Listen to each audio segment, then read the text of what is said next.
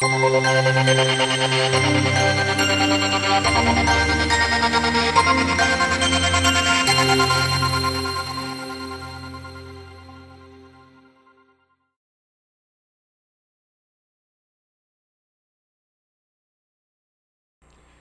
I want to share with you something I've learned about standards-based grading over the last few years, and something that can be called the game of school.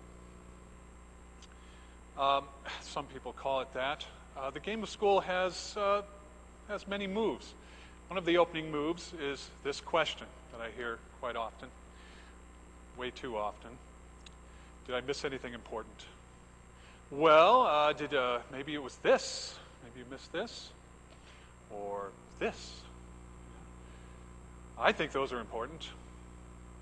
Oh, but this. Now this is really important. And what I found is that students have become fixated on filling out papers and getting grades. And that's the opening move of the game of school.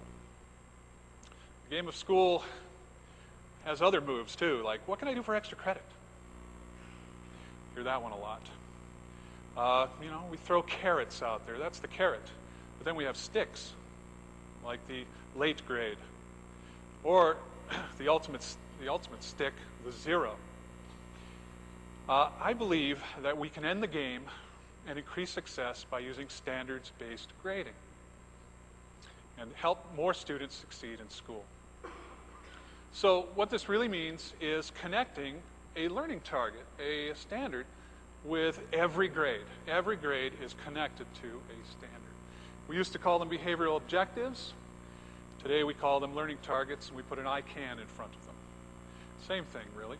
And I've been using them for my whole career, but only in the last couple of years have I come to the realization that maybe every grade I put in the grade book needs to have one of these associated with it, no matter what it is.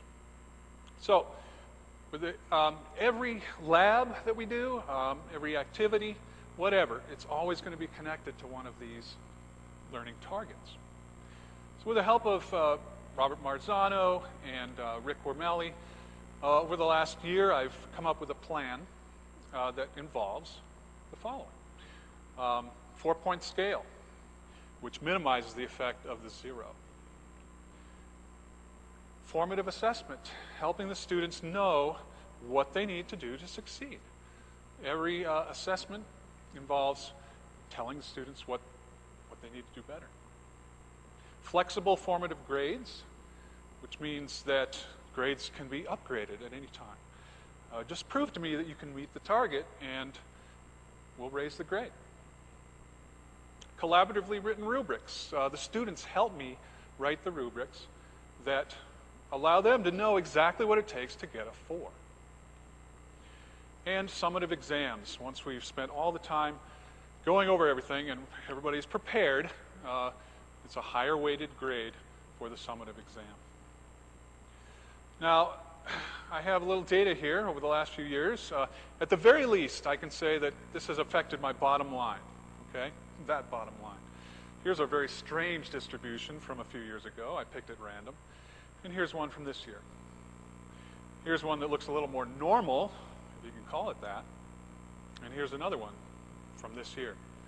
I think it's a dramatic improvement, at least in this bottom line.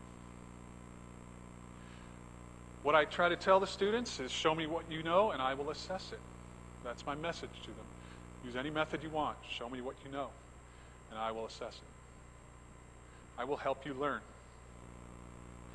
And what I try to tell parents is, what can I do to help your student learn this? In IEPs, in CSTs, and whatever. This is now the message. Whereas the message used to be this. Your kid does not turn in work. Over and over and over again for years and years and years. This is no longer an issue because I can assess every student regardless of whether that paper got lost or not. So this one's no more.